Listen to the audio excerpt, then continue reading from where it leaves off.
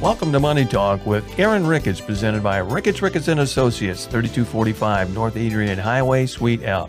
The opinions voiced on Money Talk are for general information only and are not intended to provide specific advice or recommendations for any individual.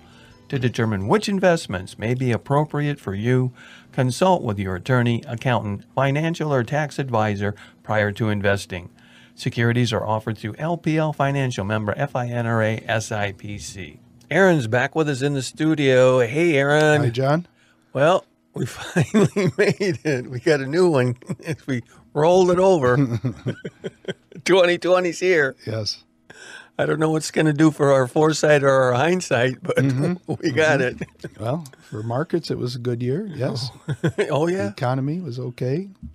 Jobs were okay. There's a lot of good things that happened in 2019. So one thing I say is, and I talked to a colleague just this week, it might sound silly to most, but, you know, in our business, we do a lot of age calculations, you know, just quickly when somebody gives you their birth date, or we have to, you know, make sure that, you know, as certain special dates come, you know, 59 and a half, maybe 62, full retirement age, 70 or 70 and a half, you know, for different reasons, we have to calculate people's ages from a birth date. And sometimes you'd rather have an even number to start with. So 2020 is finally here.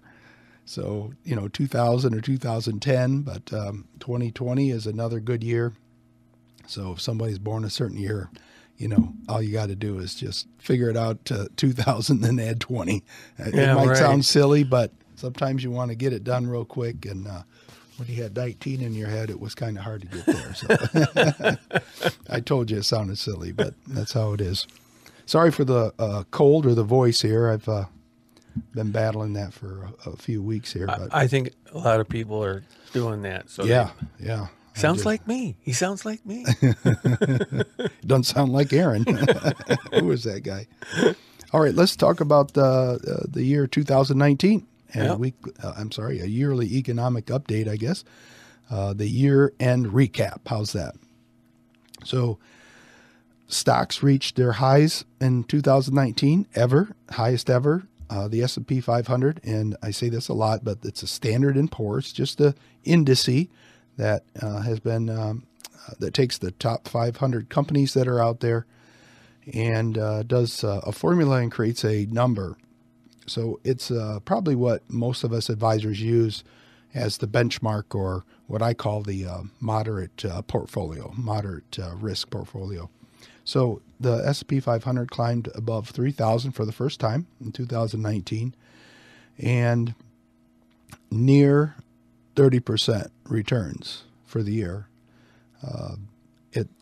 And I wouldn't say that's shocking, but it is interesting to see that number come, especially from last year's conversation, or 2018's conversation leading into 19. But more numbers, the Dow Industrials, which is 30 companies or 30 stocks, finished the year about 22%. And the NASDAQ composite, which is the 100 tech companies, typically the tech companies, they have other companies on there, but that's makes up a lot of their companies, is 35% for the year. The Europe and Far East Index, so international or foreign, was up about 18% for the year. So, of course, very, very good numbers. I know people that look at their investment statements, and if they're invested properly, or taking a bit of enough risk where they're using stocks in their portfolio, they probably saw or had a pretty good year. Now, you know, those numbers I gave you for the S&P 500 and the Dow, remember that's pure stock. So there's a lot of risk in there when you do that. It makes sense when you're younger, you should be more heavy in the stock side. And when you're older, most likely if you're using some of that money, taking it as income, you're not contributing anymore. You want to be less in the stock and have some, at least, bonds and cash in your portfolio. Very common conversation that we have with our clients, and most advisors do. But I mention all that just to, don't don't be terribly concerned if you only got 25% in your portfolio.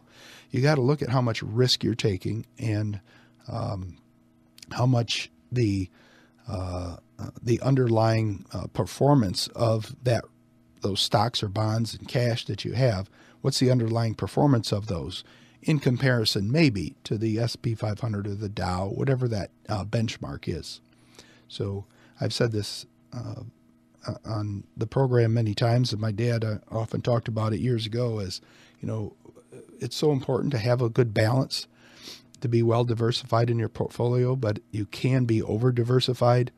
And I see that more and more nowadays with these portfolio creators that are out there, that somebody in their portfolio will have a mutual fund or ETF or even individual stock portfolio, and they'll have upwards of 25 to 35 of those mutual funds, stocks, or ETFs. And sometimes you can over diversify.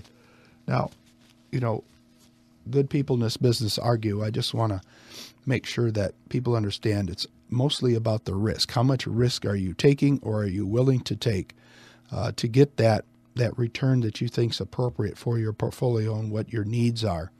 So I just caution with those numbers I just gave you, even if you're half that number in your overall returns for the year, maybe that was appropriate for you.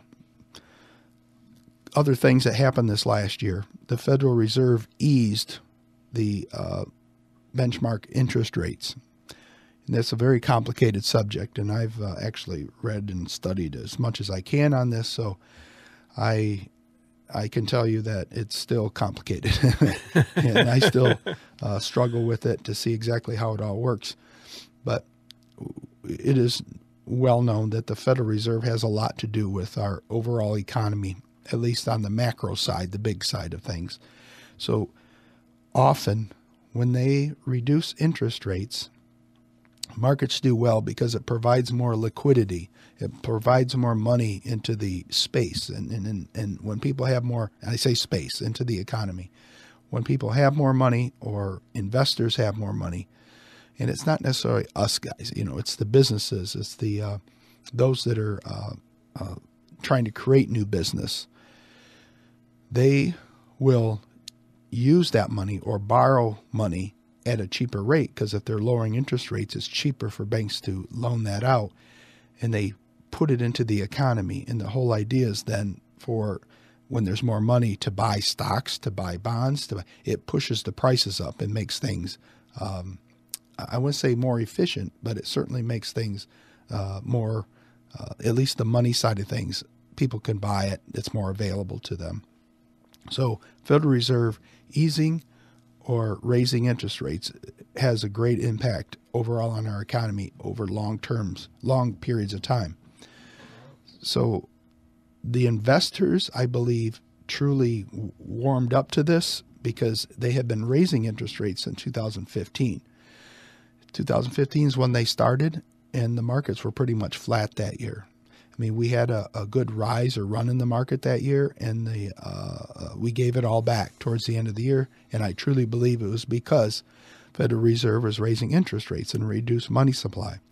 So we get through 16, which was an okay year. We get through 17, which is an okay year. And then they're continuing to slowly raise interest rates. They got to 2018, and then they ramped it up and raised interest rates more. And then last year, the S&P 500 was down 4.5%. So just those last 4 years, moving into the fifth year, you could see how the Federal Reserve had some effect on returns in the market. Because what did they do this year? In 2019, they reduced the rate 3 times, 0.25% each time. And I think you're seeing the impact of that over, this period. We had a good run up in the market at the beginning of the year, so the first 3 months. Then the next 6 months were kind of, flat. We had some, up days and up weeks and even a month where it went well, but we gave it all back at periods of time. So the beginning of the year and the end of the year is when we got that near 30% gain in the S&P 500. And again, another example of why you need to stay invested. You can't time it. If you can time it, you're somebody very, very special. And I haven't met anybody, or, there's books out there that say they can do it, but they can't. It just doesn't happen. I mean, is this a good example of how people, they're trying to track the market, but maybe a much better indicator is just to keep their eye on what the Fed Reserve is doing with interest rates. That's right. And you can go back and look at all the Fed funds rate. You can do a search, a quick Google search will give you what the Fed funds rate, and then match that up with what the returns in the market was. It doesn't always, work out exactly the same because, in late 2005 and 15 and I'll get this right, 2005, 6, and 7, leading up to that Great Recession, right, that started in 2008. The Federal Reserve was looking to, to slow down the amount of money that was available to everybody in the economy. So they were raising interest rates. And then when 2008 happened, they lowered rates so fast and so hard we got down to near zero. We're up, over 2% now. But that period of time, it took several years for us to recover. And I don't even think the Federal Reserve could imagine or try to figure out what was in their best interest. What I think the Federal Reserve has done is they've learned their lessons from the 80s and 90s and even in the 2000s, when they were raising interest rates dramatically, like a month, 2 months, 3 months, they were raising rates a 0.25%, 0.5%, even more. And it's like a slingshot effect or a boomerang, It would go out and then come back. It would go out and come back. And it was a very trying time for many in this business or, investors because, it was tough to ride those ups and downs. And they all felt it was based on the Federal Reserve doing what they were doing. Now we often see a lot of politics, are driving markets or conversations or tweets, sometimes push a market up in a day or drive it down in a day. But over long periods of time, we see like this year was pretty amazing. All right. So what else happened last year? U.S. and China had their, I like my little article I'm reading. It's a trade quarrel, had their trade quarrel. So my understanding is it's possible that the agreement, the first phase agreement, they're calling it, could be signed in the next week or two, late January. And so they have made some changes even before that, lowered tariffs, and they're still going to have tariffs. I think this agreement still holds some tariffs on both sides, but I think we have more tariffs because the Chinese sell more goods to us than we sell to them.